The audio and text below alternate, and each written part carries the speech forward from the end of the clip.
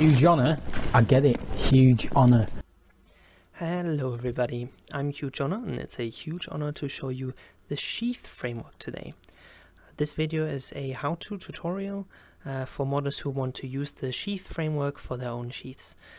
So let's start with this example sheath that I made here, which is basically just the quiver model from the game, and all you really need to do is add a game object. I'm going to call this sheath, and for this it's fairly straightforward because it only allows for straight weapons. Once you have that, you need to decide where you want the weapon to start,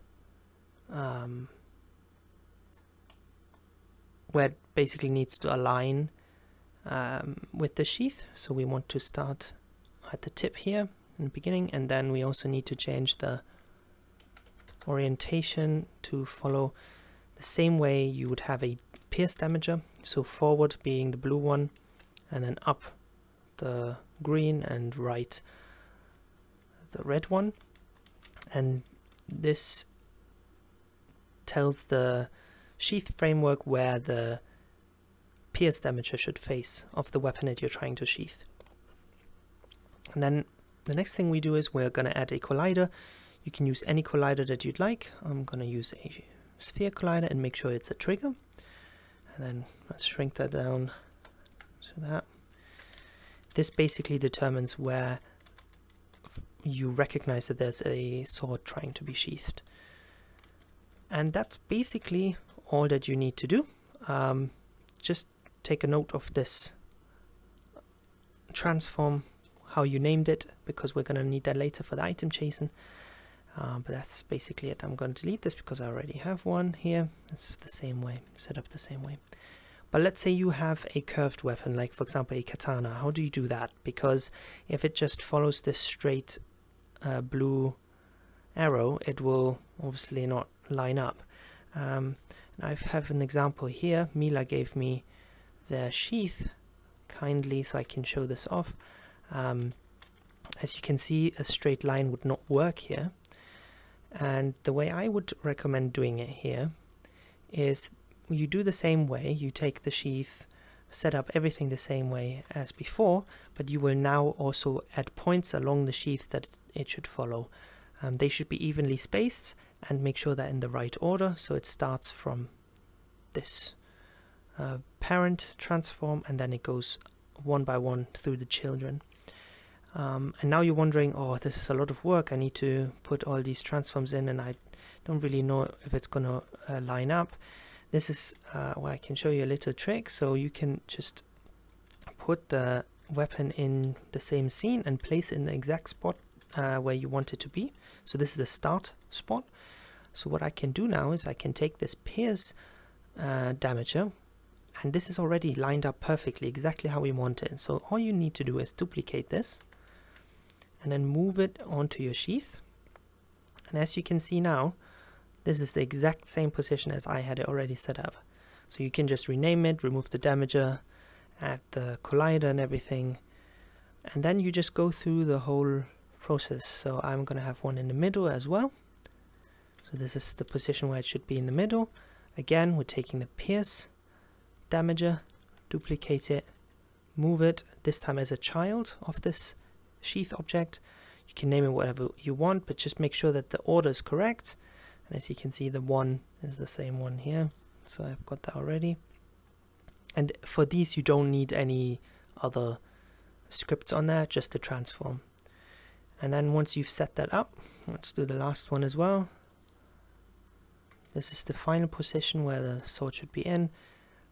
You're going to take the last pierce damager and move it over, and you can see this is the same one. And now you've got your sheath set up in Unity. Next up, we're going to look at the item JSON and what you need to set up here. So first of all, we have the transform name. This is where you're going to put the name of the game object that you put the collider on in my case that was Sheath. And the next thing you can configure is a filter of what items are allowed or disallowed. So you can put a tag filter any except, and then you can put the item IDs of items in there that you don't want to allow, and none except for items, so only these items would be allowed. The next setting is max depth. This will specify how far you can sheath a weapon into the sheath. So as we saw earlier, this is all made possible with pierce damages, and so it takes that value, the penetration depth, and see how far a sword can go into. But sometimes you might want to have a sheath that is shorter, and then you don't want the sword to poke through, so you can define the max depth here. And then the snap depth is where you will hear the sound that it's being sheathed, and also where all the events happen. So if you, for example, look at the Yamato mod by Genix, he does a lot of things when you sheath and unsheath the weapon, and so he needs to have those events in his scripts, and he really wanted it to happen at the very end. So 0 means it will happen at the very start, and then obviously if you put 0.7 here, it would happen all the way at the end. Then the damper and damper held option basically is a damper, so it makes it harder to pull out or fall out. So this one is when you don't have both hands on the sheath and the weapon, and this is when you have, like, when you're pulling it out. So this is a high value, so it doesn't fall out by itself, and this is a lower value, so it's not impossible to move. But you can also turn this one on, lock unless held, and that just means that it restricts the movement, so you can't move it at all. Then you technically don't need the damper here. And then the next thing would be the audio container location. This is your addressable for a sound when you sheath the weapon. Otherwise, it will just take the one you have set up in your item JSON. Then spawn item ID is the item ID of the item that should spawn with the sheath. So for example, I set it up for the sword short common, so it will always, when you spawn the sheath, it will come with the short sword. The next option would be the bad angle. If you want your swords to only be sheathed when they're in a correct angle, then you can set that up. For example, I set it to 45 degrees, so if you try to sheath it from like 90 degrees or anything above 45, it won't allow you. But if you're in those 45 degrees, then it would work. And the same way it works with bad depth, but this time it's about the position. If you somehow manage to move into the trigger collider from the side, for example, and it is technically already like halfway down the depth, then it would still be able to sheath when you have it set to 0, but you can set this to, I don't know, 0.35, and that would mean that if it's more than halfway down the sheath, you can't do it, so you have to start from the top.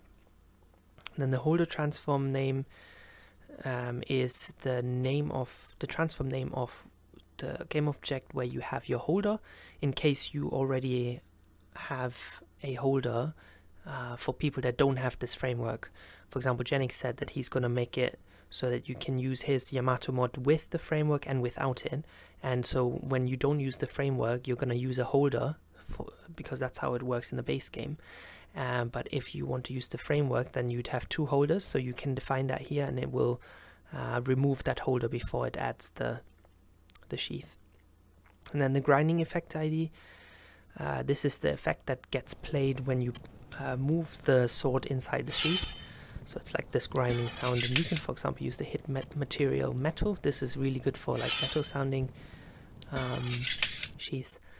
And then lastly, we have allow reverse. This means that if you have a sword that technically fits in both sides, so you can have it upside down, then you can allow that here. Alright, this is the sheath that we made, and as you can see, it works just like you'd expect it to work. yeah, and I hope you found this tutorial helpful, and I hope you enjoy this mod. And as always, it was a huge honor.